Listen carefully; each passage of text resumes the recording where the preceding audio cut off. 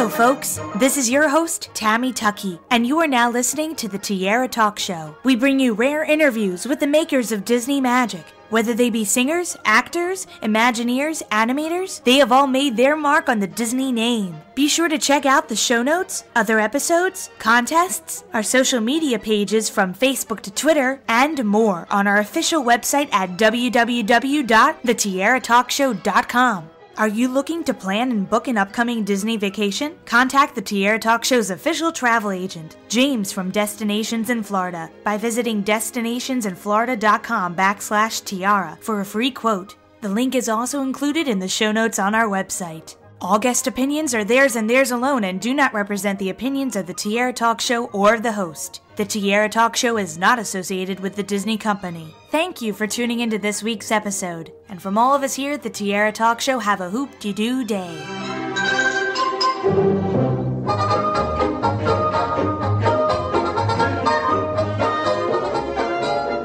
I'm excited to welcome this week's Tiara Talk Show guest, actor James Drury, to the show. Welcome, James. Thank you very much. I'm delighted to be here with you. Oh, it's wonderful to have you here, and it's very exciting because the film Pollyanna is celebrating its 55th anniversary this year. Isn't that crazy?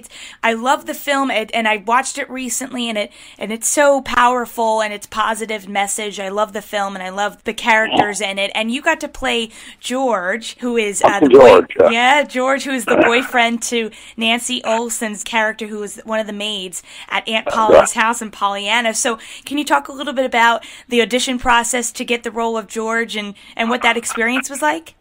Well, as far as I know, I didn't have much of an audition process. I think I'd been working for Disney. Didn't we do Toby Tyler and something else? We did Ten Who Dared before we did Pollyanna, didn't we? Yes. Wasn't that? Yeah, well, then Disney were very familiar with my work and what I looked like, of course. So I think I went in and met with the producers and directors, and they said, "We'd love to have you come on board." And that was the way it usually worked with Disney. It wasn't anything arduous about it. They usually had their mind made up before they had you come in. So that part of it was fine. I do remember in my own mind, and I've often told people this, that when I got the part in Pollyanna, I thought, "Oh boy, this is going to be a real dull experience because there's no car chases or horse chases or fist fights or gun fights or anything in this. This is way beneath my dignity. I should be playing Machine Gun Kelly or something like that, you know." And I went ahead and made the film, and we had appeared in the film, and we had a wonderful time making it. Everybody was very compatible and very friendly, and we made lifelong friends with Carl Malden and of course Richard Egan, who was the leading man. And I had done Love Me Tender together with Elvis Presley over at 20th Century Fox, and we were close friends. And Nancy Olson is the older sister of my best friend in high school, David Olson. So wow. I had known Nancy for many years, and it was just like coming in and coming home. You know, everybody was very, very wonderful and very compatible. And we shot up in Santa Rosa, California, where we had the big Victorian house, and that was a great experience. And probably the most classic film that I ever was involved in, because they show it at least twice a day somewhere in the country, 365 days a year. You know, that picture gets shown all the time somewhere. I'm sure it's on the air today somewhere. So it was a great opportunity and a great thing to be involved in, and I'm very proud of it. It's just a great picture because it's a picture about optimism, and Pollyanna is the most optimistic little girl in the world, and it just comes across for people. People love to see that story. So And one of my favorite scenes in Pollyanna is the bazaar scene, because everybody comes together, the entire ensemble, this huge cast, comes together to have fun. So I'm guessing all the food looked real and everybody was actually eating it, and there are fun games going on. So were there any fun little tidbits you'd like to add about filming the bazaar scene? Because you got to ride a bicycle around the Disney lot filming the scene. Right. We rode bicycles, and we had a sign on the bicycle that said "This way to the bazaar," I think, and we were trying to get people to attract people going over there. You know, we were part of the Civic Boosters Club or something.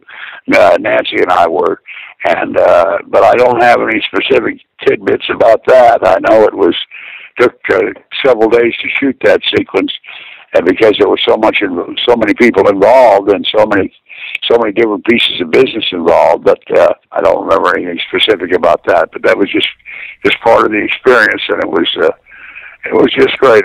And then another project you worked on was Toby Tyler, which is about a little boy and a chimpanzee. So you had a lot of scenes with the chimpanzee. How did that work out? Well, I never should have shot that chimpanzee. I've gotten a lot of criticism over the years for shooting that chimp. People say, "Why did you shoot the chimpanzee?" Well, I just shot him because I was out hunting and I thought it was some other animal. So that I didn't have a real clear picture of him, which is not very good riflemanship.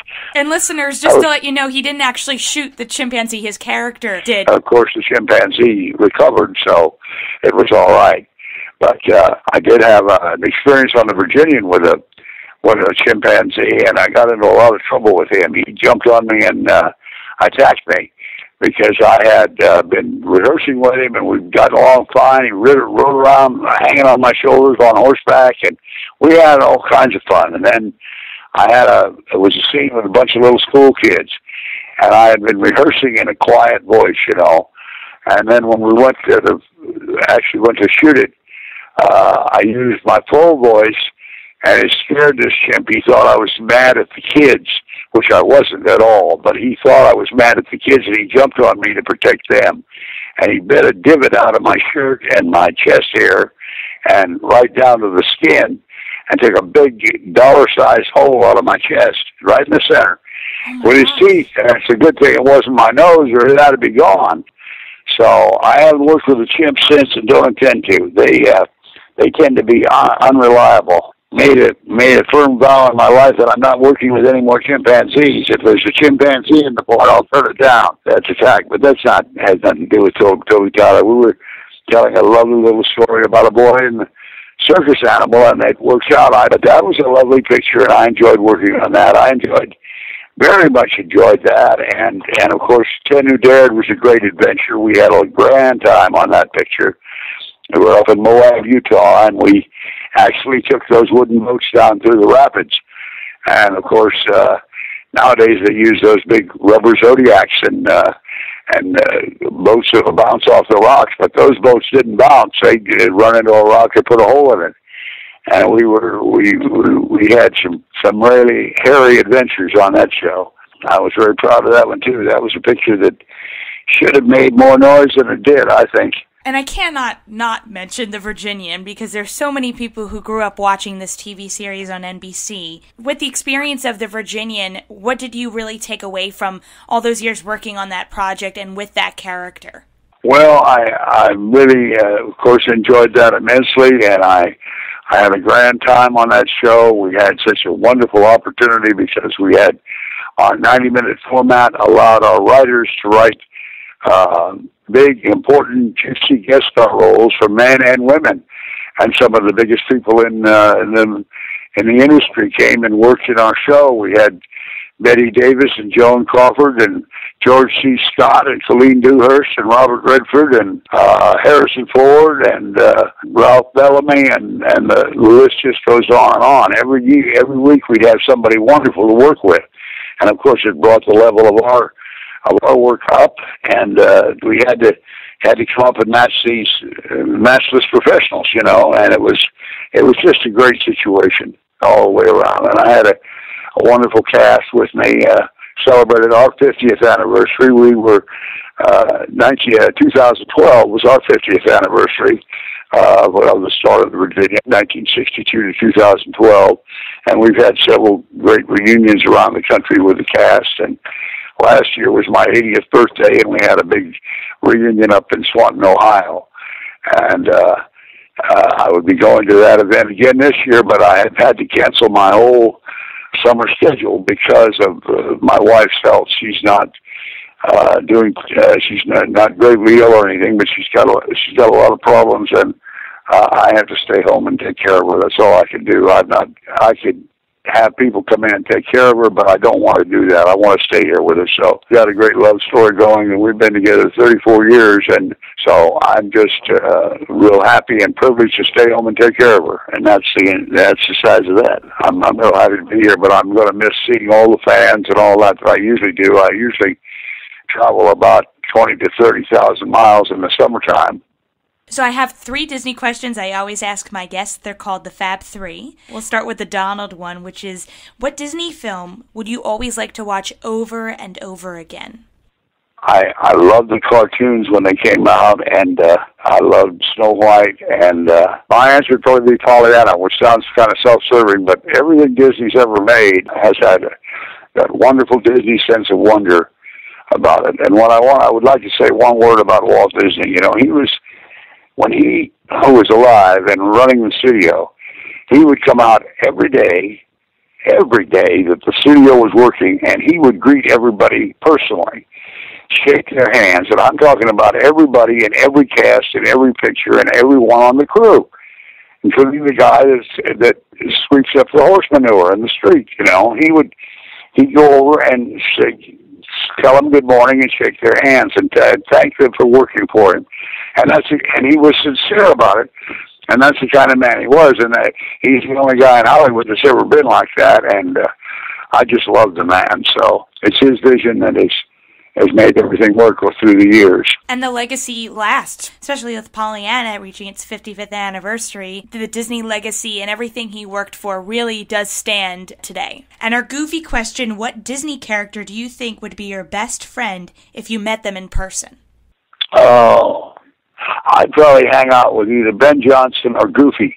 Goofy for the goofy question. I love it. And in our Mickey question, if I asked you to name any Disney song at this very moment, what immediately comes to mind? Well, how about that song from The Lion King? The Circle of Life, the big first song? The Circle of Life, yeah. That's wonderful. That's probably my favorite song from Disney. Well, thank you so much, James, for coming on the show. This was a lot of fun, and I wanted to congratulate you again on your 80th birthday and the 55th anniversary of Pollyanna. It was and is such a great picture, and whether they do anything about it or not, people will still keep watching it, and they'll be watching it, I think, hundreds of years from now. So none of us can see the future, but I can make a pretty good prediction that picture will be watched a long time from now. So that's I agree. People are always going to need to be optimistic. But no matter what your situation is, optimism will get you through. That applies to just about everything.